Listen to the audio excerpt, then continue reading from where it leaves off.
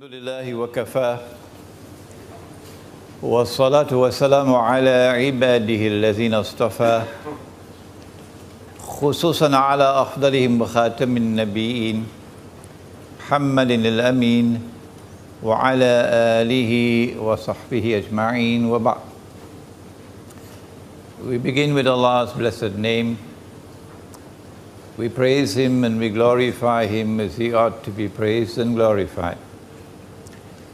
And we pray for peace and for blessings on all His noble messengers, and in particular on the last of them all, the blessed Prophet Muhammad sallallahu ta'ala alayhi wa sallam. And because we live in dangerous times, we pray for His protection from those who will seek to harm us and to prevent us from preaching the truth, from defending the truth,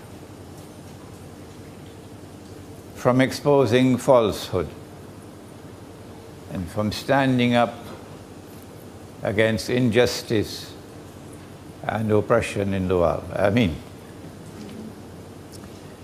Brothers and sisters, Assalamu alaikum wa rahmatullahi wa barakatuh. We thank the organizers who have worked so hard to organize this third Insight Conference.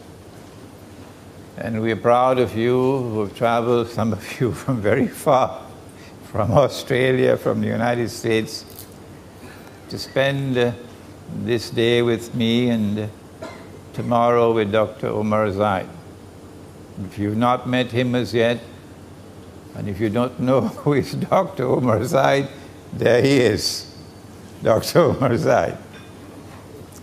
So spend as much time as you can with him. I normally take a minimum of 1 week to teach Akhirul Zaman. And you've given me 1 day. We had the first International Islamic Retreat in Trinidad 3 years ago, 1 week. We had the second International Islamic Retreat a year and a half ago in Cape Town, 1 week. The third International Islamic Retreat we had to postpone because we saw the clouds of war coming. And now the clouds are very dark. So this is in place of that 1 day session. So if I have to encompass everything into a nutshell, and you have more questions that I can answer, there are some of you here I can introduce you to who can answer the questions in my place. Perhaps the most important man of all is Muhammad Abraham. Can you see him?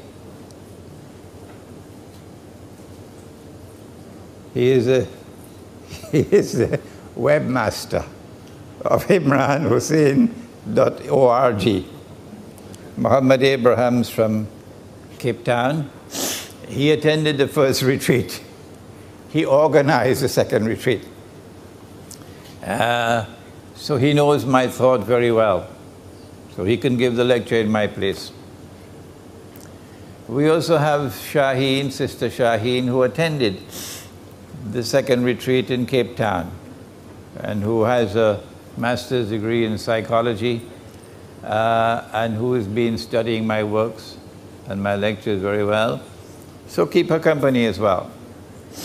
We also have someone who has been at my side for the last 20 years. She's been very close to me. And any time I begin a lecture, she can complete it. My wife Aisha, where is she? There is she. So you can ask her questions if you have them. I want to extend a special welcome to someone from Trinidad. I'm from Trinidad and Tobago. He was also born in Trinidad. He's here with us today, Brother Nasheed. We've bought land in North Malaysia for a Muslim village, and our intention is to build an institute of Islamic eschatology, to build huts, and students would come.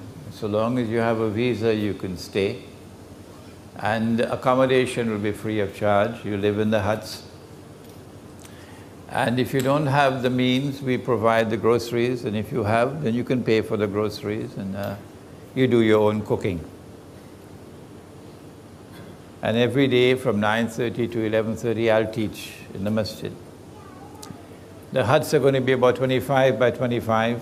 We have an architect here from Dubai, Brother Mustafa, who's been in correspondence with me for a few years, and I meet him for the first time today. We have another architect who was just here as a chairman. We have a management consultant in construction management who is somewhere around. There he is, out there. And Nasheed also has expertise in solar energy. So he's offered to build a hut. So I said, build the first one and power it with solar energy. And it must be a hut that when they come out of the cities like KL, with their, you know, castles of concrete and steel, when they come and look at our hut, the tears must flow from their eyes, because part of the hut is built with bamboo. Part with bamboo, part with wood. Something that would be a beauty to behold, and yet so simple. So we thank Allah that Brother Nasheed is with us today. Our subject is of supreme importance. Islamic eschatology, or ilmu akhiru zaman. How important? Only this subject can explain the world today. Only this subject can allow us to anticipate tomorrow. Allah is alimul ghaib. He knows the future. And we're not playing God. No. But if you study this subject, you would know that our Prophet sallallahu ta'ala alayhi wasallam has prophesied events which are to occur in the last age. And when you study this subject, you can see them coming. So you'll then be able to understand today's international politics, today's international economics, today's international monetary economics. And so you made a good choice.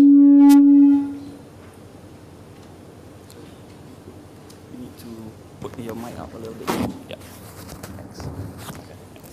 In making the sacrifice to try to study this subject.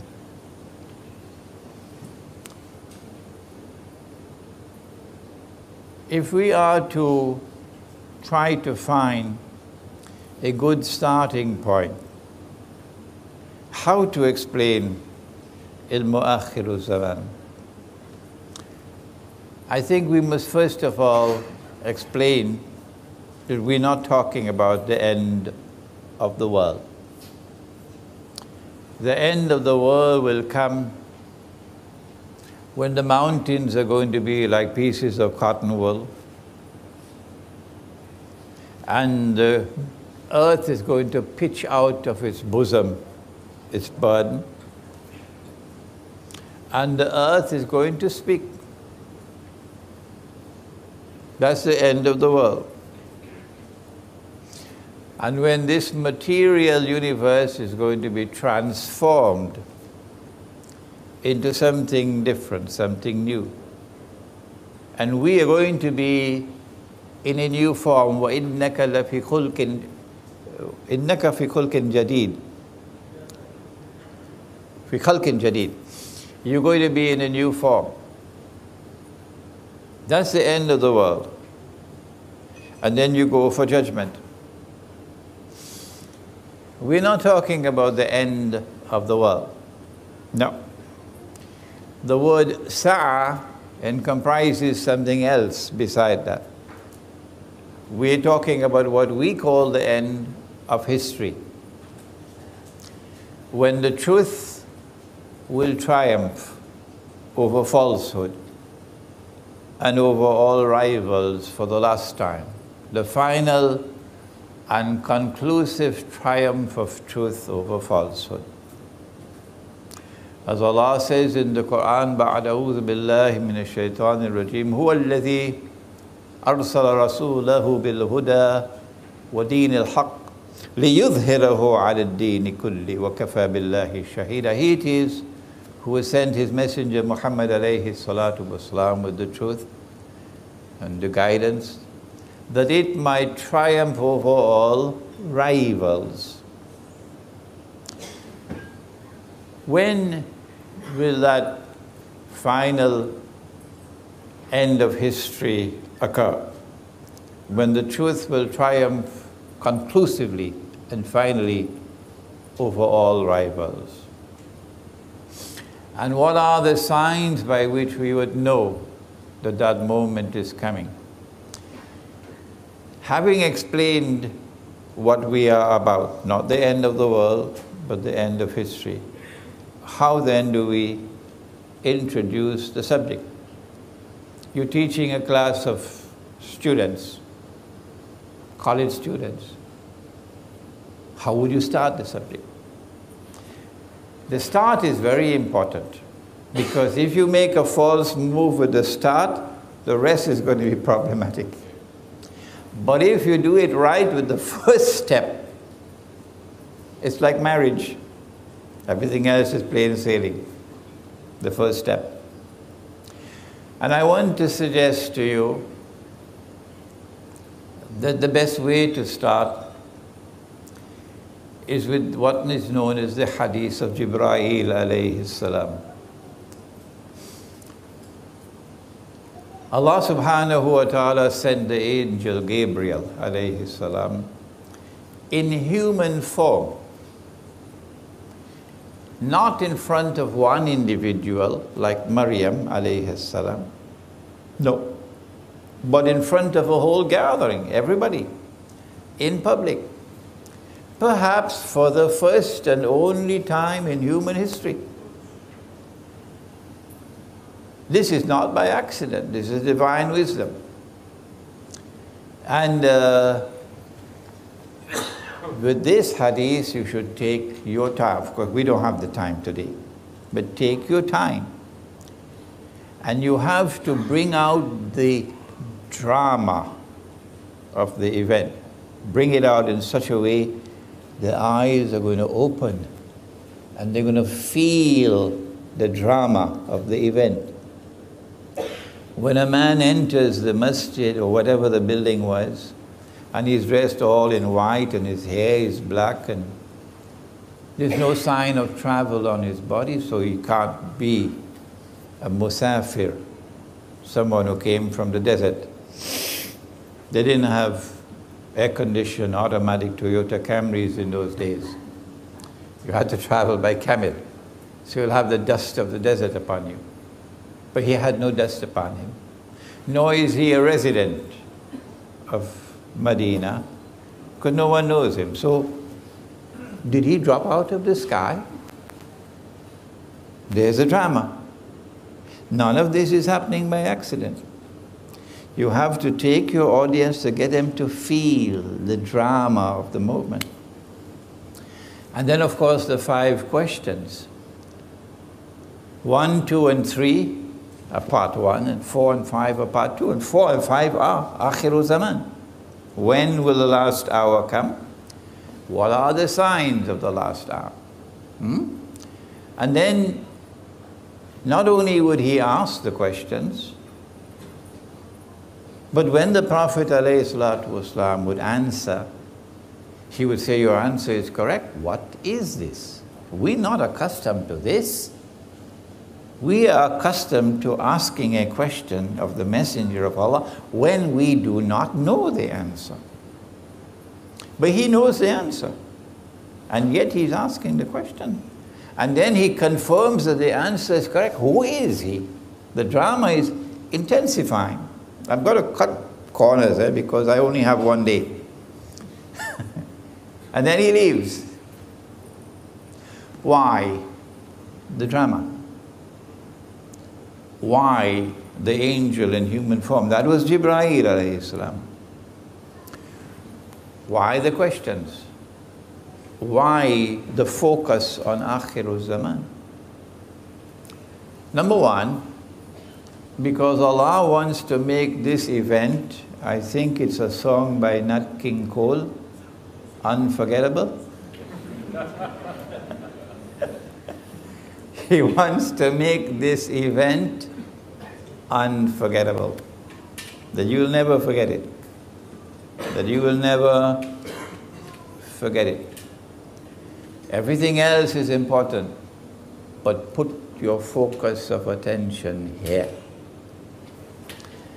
Number two, that he's done all of this to focus attention on this subject, Akhirul Zaman.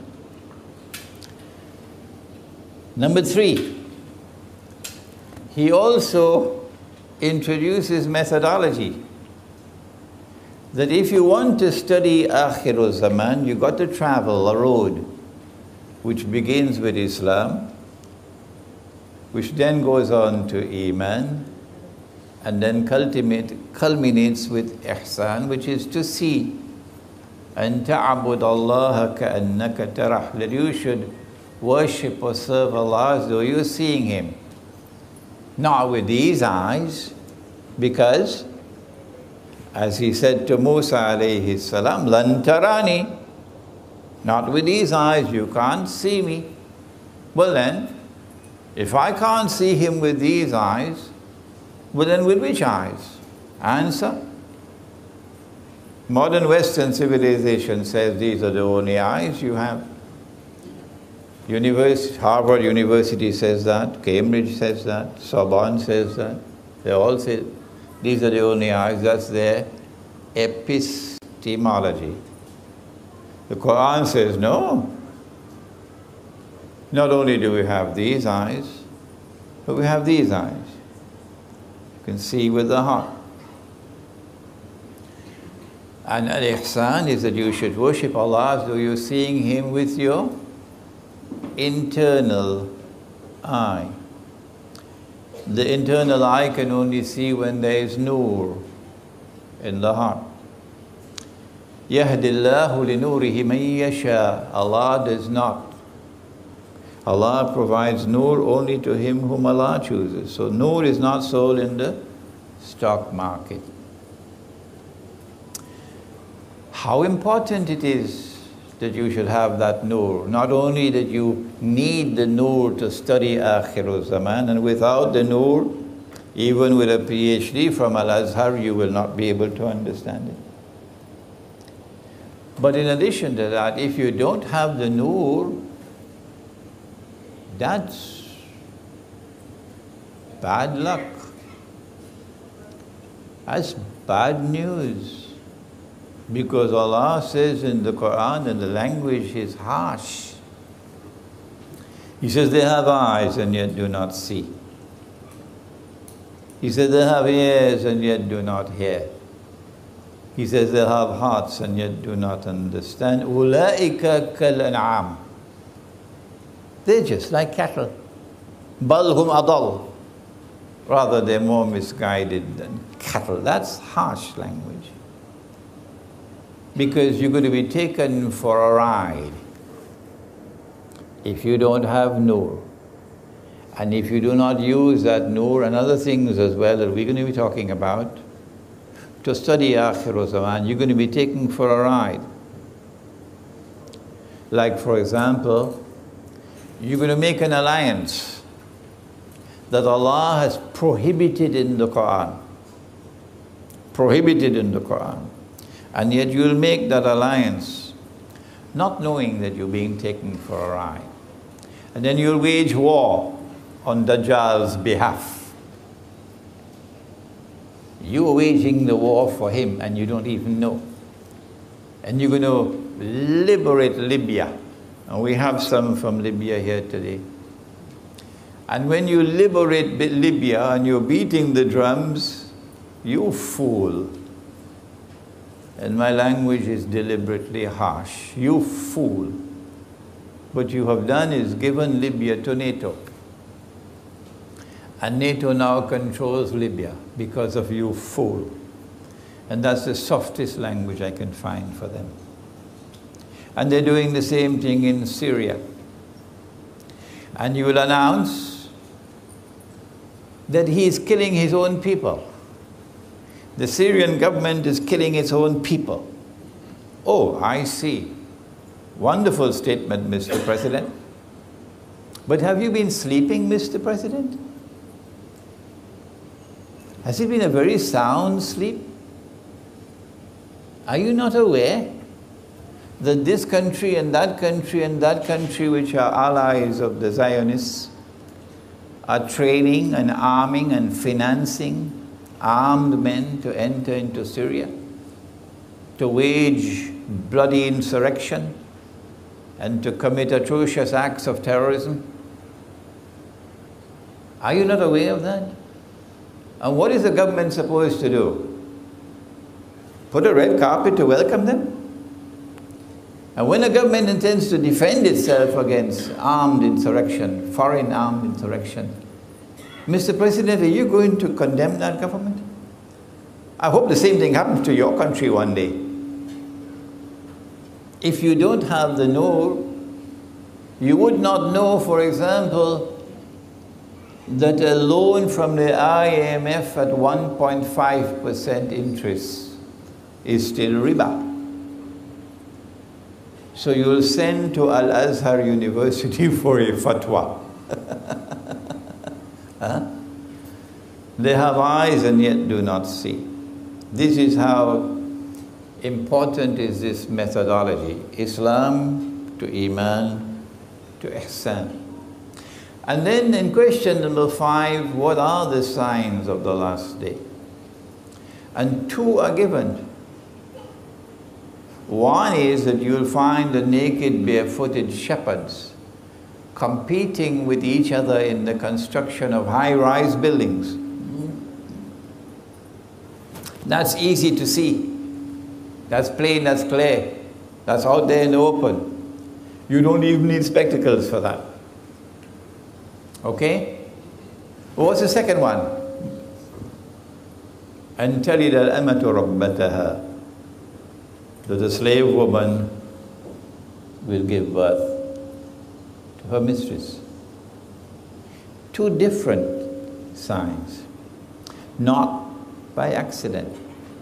These 2 different signs are given to teach us about methodology. That there are some signs of Akhirul Zaman which are plain and clear. And there are other signs of Akhirul Zaman which have to be interpreted. And you need a methodology of interpretation. This is the best way to begin the subject, to introduce your audience, provided, of course, that you get the skill of a storyteller to be able to tell the story. Could you give us the first slide? The one of the hadith. There we are. Go ahead.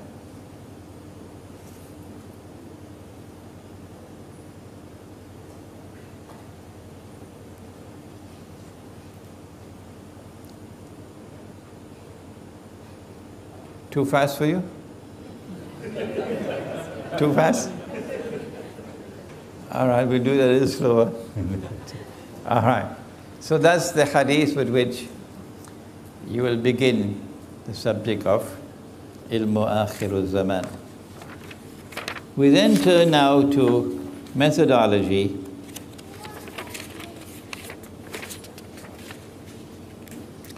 And in the same way that the hadith introduces to the fact that there are some signs of Akhir Zaman which are plain and clear, and the other signs which have to be interpreted, we now turn to the Quran, which is slide number 2. Here we are. This is Surah Ali Imran, and it is verse number 7. And in this ayah of the Quran, Allah speaks about 2 different kinds of verses in the Quran, confirming what we just said about those 2 signs of the last day: the lofty tall buildings and the slave woman giving birth to her mistress. The second one is difficult, very difficult, and you need a proper methodology to be able to penetrate number 2. It's not easy. Similar other verses of the Quran. There you are. There are some verses of the Quran which are plain and clear. فَمَنْ شَهِدَ مِنْكُمُ الشَّهْرَ فَلْيَصُمْ. The month of fasting is Ramadan. There's no 2 questions, no ifs and buts about that. It's Ramadan, although Habib Bourguiba in Tunisia wanted to change it from Ramadan. The month of fasting is Ramadan. Okay? The ayah is plain and clear. Most of the verses of the Quran are like that. Plain and clear. And these are Ummul Kitab. This is the foundation of the book. But Allah says that in addition to those ayat, there are also other verses of the Quran which are mutashabihat, meaning they have to be subjected to ta'wil. They have to be interpreted. And now, remember that the Quran came down to the heart of the Prophet ﷺ. He then spoke the words of the Quran, and the scribes would record what he spoke. And after they had recorded it, he didn't say, "Show me what you've written, let me check it out." Why? He couldn't read. No. So he'd ask them to read what they had written, and then he'd confirm that what they had written was correct. So listen carefully. The punctuation did not come from above. We put in the punctuation. The i'rab did not come from above. We put in the fatha and kasra and dhamma. And sometimes the same word with identical spelling, the same spelling, the same word, the same spelling, can be pronounced differently with 2 different meanings. All right? So be careful. Mutashabihat are those verses of the Quran which have to be subjected to ta'wil. Ta'wil means interpretation. Now, the verse goes on to say that only Allah knows